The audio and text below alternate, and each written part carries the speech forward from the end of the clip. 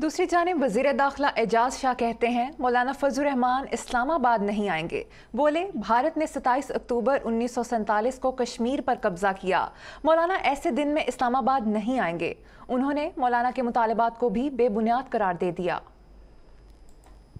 मौलाना साहब बड़े सारी उम्र के पॉलिटिक्स में हैं, उनके वालिद साहब भी थे। मेरा जो अपना ख्याल है मैं कहता हूँ लोग उसको किसी और से, मेरे ख्याल के मुताबिक मौलाना साहब नहीं आएंगे।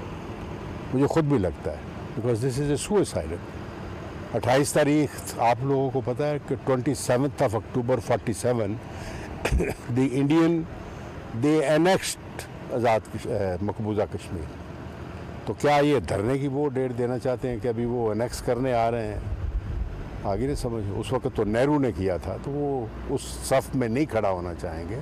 मुझे पूरी उम्मीद है इंशाल्लाह कि वो नहीं करेंगे। उनके मुतालबात दरअसल जो है अगर आप पढ़ें तो वो अभी मैं क्या कहूँ आपको, तो उस मुतालबात में एक भी मुतालबा ऐसा नहीं है जिसकी कॉग्निसेंस गवर्नमेंट ने ना ली हो। मैंने तो कल भी बताया कोई किसी का सिलेबस चेंज नहीं हो रहा, कोई मदरसों के ऊपर रिस्ट्रिक्शन नहीं लग रही, इनफैक्ट उसको इम्प्रूव किया जा रहा है।